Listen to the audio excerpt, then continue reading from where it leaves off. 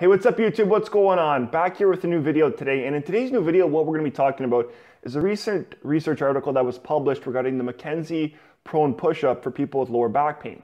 So to talk about this research article, and the title of it is MRI Evaluation of the Effects of Extension Exercise on Disc Fluid Content and Location of the Centroid of the Fluid Distribution. So what the researchers attempted to look at was to determine the effectiveness of the McKenzie Prone Push-Up for people with lower back pain. And so they took MRIs at baseline, and then they had people perform 3 sets of 10 repetitions of the McKenzie extension prone push-up exercise, and people would go into full extension until they felt comfortable or kind of their limit. So they performed 3 sets, 10 repetitions, and then they conducted another MRI immediately after.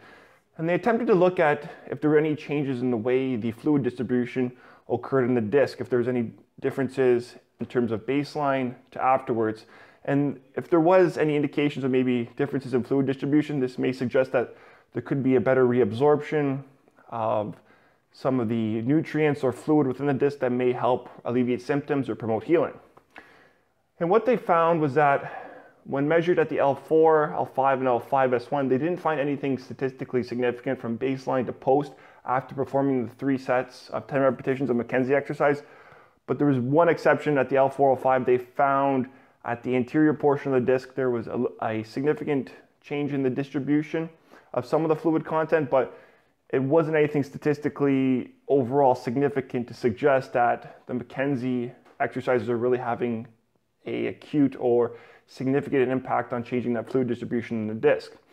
So one of the limitations of this study was that they only looked at people classified with lower back pain, and it was very general in terms of the recruitment process. They didn't specifically look at individuals with their disc height. They didn't break it down in disc height or maybe end plate problems. And the reason that is important because if we look back to McGill's research, in which he conducted a study and looking at the effectiveness of these extension exercises and found that disc height played a significant role in the effectiveness of these McKenzie stretches, and that people with 70% of their disc height or more remaining were the only ones that had improvements or had an effect from the McKenzie exercise or had a benefit of moving the nucleus material back into the center. So right there we see that disc height, we already know that that plays a role, but what we could see here is that based on the fluid distribution, there's no real significant difference when performing those McKenzie prone exercises. So it's not really having any change on the fluid content after performing 3 sets of 10 repetitions. So there's no real acute effect.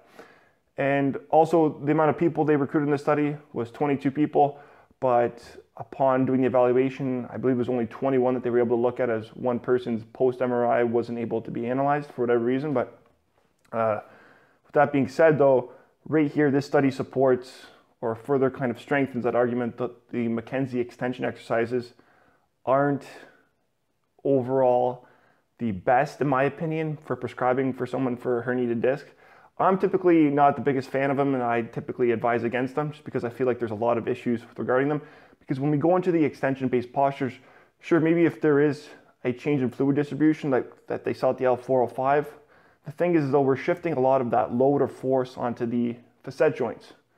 While shifting the load on the facet joints could create problems for someone with extension-based back pain, or if they don't already have extension-based issues, by repeatedly doing this over time could cause problems.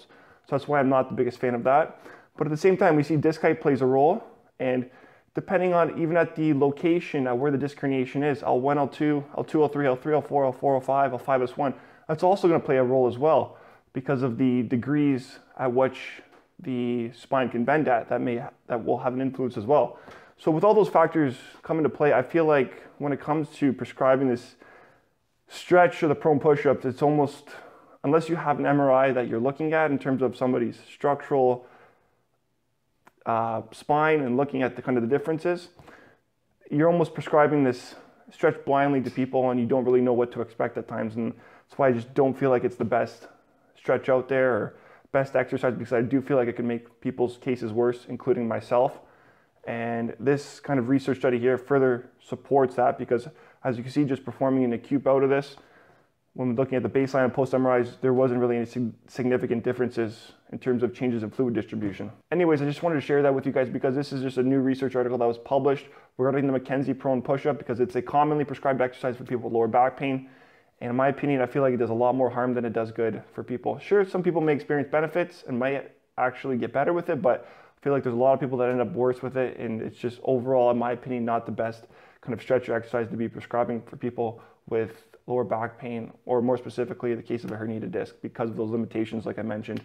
And really only an MRI probably will give you an indication if the McKenzie exercise is really appropriate for someone, or maybe someone, if you had them go perform it and they start experiencing worse symptoms or whatnot, that would also be an indication as well. But like I said, I just feel like it's not the best exercise for someone to perform.